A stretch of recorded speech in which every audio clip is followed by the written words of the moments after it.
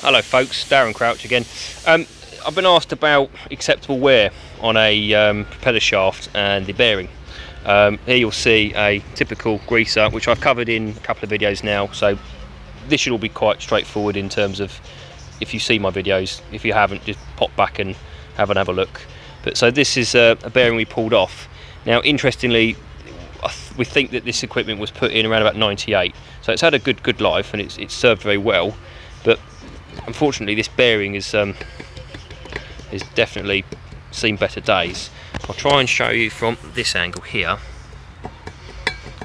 If you just, I don't know if you can actually make out on the camera here. Let me try and get my phone to it. There we go. So you see how thick this dark band is at the tip of my fingernail? I'll bring this round. You'll see the massive increase. So what's happening is this is the bottom when it was screwed into the boss at the back of the bow, and the shaft's leaning on it. Now, this equipment was installed on a Mitsubishi Thornycroft, but also had a Python drive and a thrust bearing. Thrust bearing's okay, so that equipment has, you know, saved the gearbox and that sort of thing. But unfortunately, this is just age. There's not really anything you can do about that. So, what would happen with this is the propeller will literally be shaking around and hammering.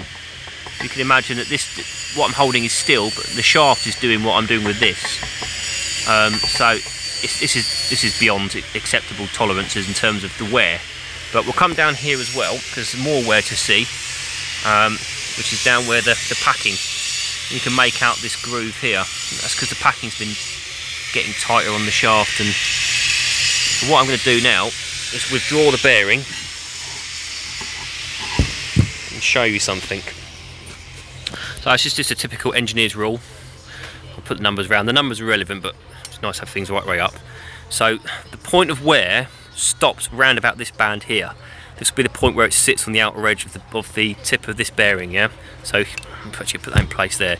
So this is the edge that goes out through the boss, and that's where the shaft meets. So from here all the way up to, I think it's actually this end where the shaft stops, you know, tapering down, there's wear. So if I put my straight edge on, now, not sure if you can make out, what we're looking for is the gap.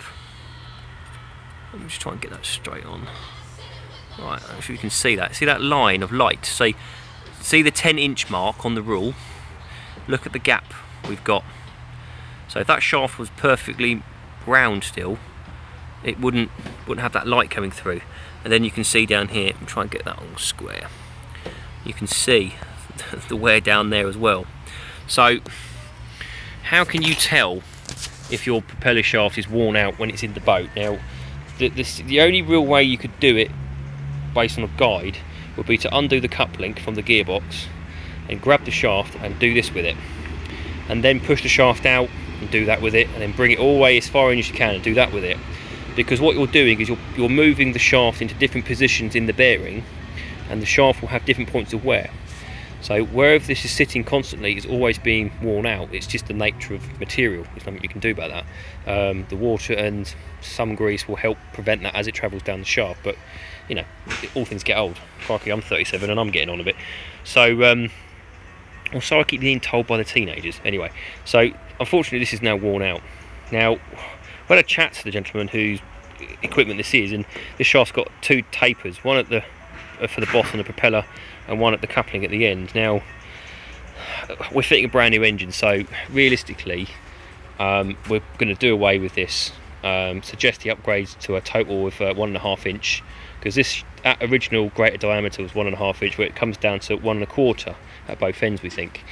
Better to go with 1.5, just, you know, improve it. Again, if you go back to Stone Gear Fundamentals explained, you'll see the new gear and how that looks. I will say that this has served the boat well, but it's just worn out now.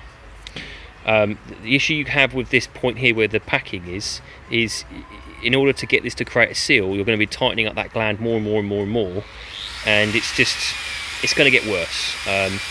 I was given a picture by Ralph from the yard here, and it shows just how bad this could get. He's actually sent me a picture of the original diameter, and the picture he sent me, so I'll put up in the picture here, you'll see just how much is worn out. It's almost down halfway, which is incredible.